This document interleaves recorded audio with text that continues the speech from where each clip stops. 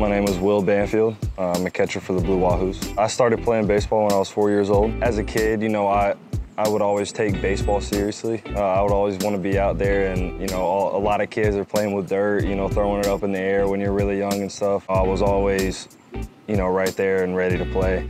I wasn't, messing around that much on the field. I wanted to compete. I wanted to be out there and play baseball. My family, my mom and my dad, when I started playing baseball, kind of sparked that love for baseball and to play.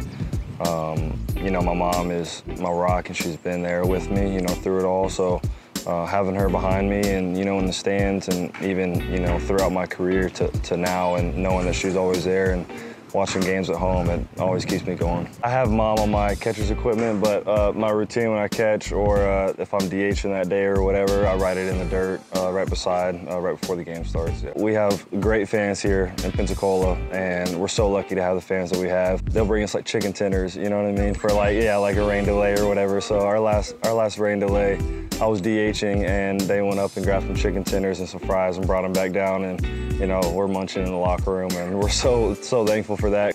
I would say that's pretty cool. I would say on and off the field, learning myself more as a hitter, as a catcher, as a person, making sure that I'm not taking a day off in work. Every single time I'm in the cage or, in BP, I'm giving it my all. I'm working on something specifically. I'm not just out there to be out there. Figuring out myself as a person and a player, and having, those two separate things is nice, because, we're at the field all day, but then also at the same time we go back to the house, and, whether you played bad that day, or, you played good, or you're in a little slump, or, you're playing the best you've ever played, or whatever it is, you have to go back to the house, and it's just kind of you and you, for the rest of the night until the next day that you're coming to the field. So I would say, separating that, and, making sure that I'm holding it down on both ends.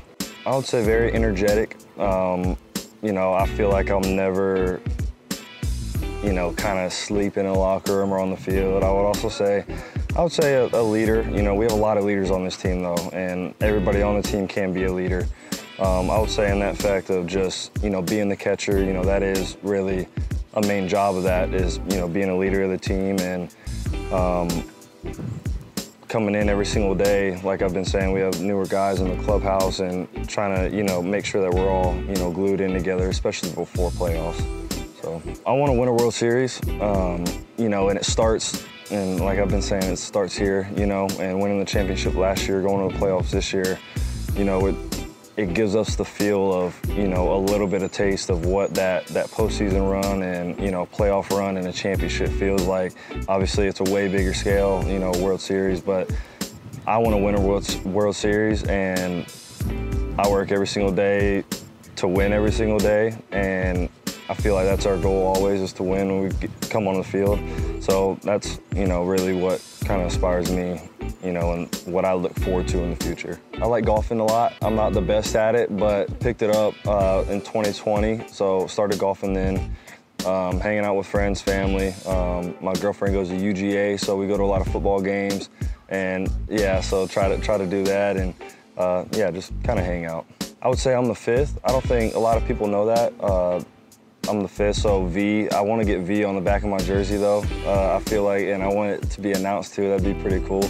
But I've only met one other fifth, and that's on the Mississippi Braves, who were playing this week. Yeah, he was Franklin, the other fifth. Yeah, and I noticed that the first time we played him this year.